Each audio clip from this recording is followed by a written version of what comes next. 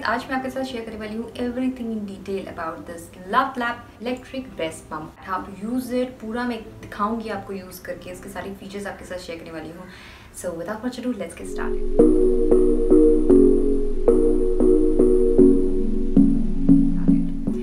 Welcome or welcome back. Breastfeeding is one of the most relevant part of motherhood. Breastfeeding के अगर हम फ़ायदे जानने लग जाएं तो उसके बहुत सारे फ़ायदे होते हैं, बट वो वीडियो बहुत ज़्यादा लंबी हो जाएगी। So first of all let's get into the usage of breast pump. आप इसको कहाँ यूज़ कर सकते हैं? At certain point of time कभी कभी ऐसा होता है कि जो न्यू मदर्स होती हैं वो बच्चे को फीड नहीं करा पाती हैं किसी कारण से।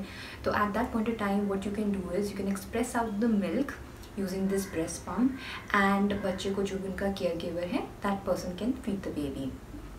बहुत बार ऐसा होता है कि स्टार्टिंग में मदर को मिल्क ही नहीं आता है या फिर बहुत ज़्यादा कम होता है। At that point time also you can use the breast pump. It helps in stimulation और ये हार्मोन्स को एक्टिवेट कर देता है और मिल्क का जो फ्लो होता है उसको इंक्रीज़ कर देता है और स्ट्रीमलाइन कर देता है। Specially for the working mothers, आप अपने कन्वीनियंस में कभी भी मिल्क एक्सप्रेस आउट कर सकते हैं, पंप आउट करके आप इसको रख सकते हैं and then you can whosoever is taking care of the child वो बच्चे को फीड करा सकता है। Not only working mother, normal mother's उनकी लाइफ भी बहुत ज़्यादा हेक्टिक होती है, बहुत ही ज़्यादा वीक होती है mother's specially in the initial days. तो जो भी आपके साथ बच्चे का टेक केयर करने के लिए है वो बच्चे को फीड करा सकता है और आप इसे मिल्क को एक्सप्रेस आउट करके रख सकते हैं। अब जानते हैं डिटेल में इसके फीचर्स और इसको आप किस तरीके से यूज़ कर सकते हैं। अगर हम ब्रेस्ट पम्प्स की बात करें तो इसमें डिफरेंट वेरिएशंस आते हैं। मैनुअल आता है, इलेक्ट्रिक आता है, चार्जेबल आता है। ये है आपका मिड रेंज का लव लैप का delight double electric breast pump. Best features का ये है कि इसमें ड्यूल सक्शन है, ड्यूल पंप है, जिससे आपका प्रोसेस जल्दी और पावरफुल हो जाता है।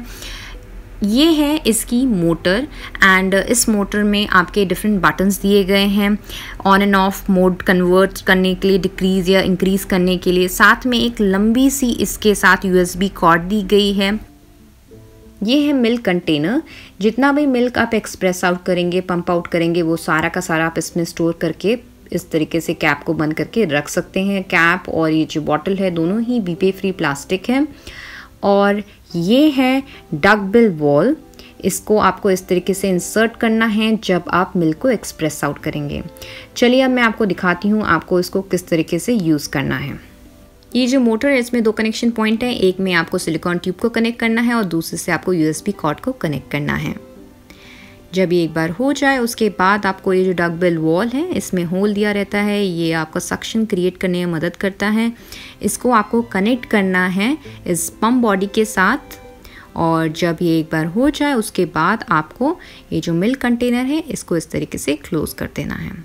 इसके बाद आपको पावर बटन को ऑन करना है। मोटर में जो की बटन दिया गया है ऑन एंड ऑफ का उसे ऑन कीजिए और मिल्क को आप इस तरीके से पंप आउट कर सकते हैं। इसमें आपको मोटर में डिफरेंट वेरिएशंस दिए गए हैं। आप जो लेवल है सक्शन लेवल उसको डिक्रीज़ कर सकते हैं, इंक्रीज़ कर सकते हैं अपनी रिक्वायरमेंट के अकॉर्डिंग। अगर आपको पेन महसूस हो रहा है जब आप पंप आउट कर रहे हैं मिल्क उस समय, तो लेवल को डिक्रीज़ कर दीजिए। अगर मिल्क नहीं आ रहा है उसका मतलब है कि आपने जो कनेक्शन है वो सही से नहीं किया है। तो जब आप इस प्रोसेस को कर रहे हैं उस समय थोड़ा काम माइंड से इस प्रोसेस को कीजिए। सो गाइज, अगर आपको वीडियो थोड़ी सी भी अच्छी लगी हो तो please guys don't forget to hit the like button and subscribe to my channel. If you wish to purchase this product you can purchase it directly from love lap और you can purchase it from Amazon. I mention the purchase link in the description box. And yeah guys, अगर आपको maternity से related कुछ भी issues हैं, कुछ भी जानना है, कमेंट सेक्शन में आप पूछ सकते हैं। I share my experience with you. And अगर आपको मेरे प्रीवियस एक्सपीरियंसेस जिनकी मैं वीडियो ऑलरेडी पोस्ट कर चुकी हूँ वो जानना है तो I mention the playlist in the description box. वो आप हिट कर सकते हैं, मेरी सारी मैटरनिटी से रिलेटेड वीडियो आ जाएंगी और आप वो वॉच कर सकते हैं। कुछ और इससे रिलेटेड जानना है तो कमेंट सेक्शन में पूछ लीजिए, I will definitely reply. So that's it for today. I'll catch you next time with some other story. Till then, you take care of yourself. Bye bye.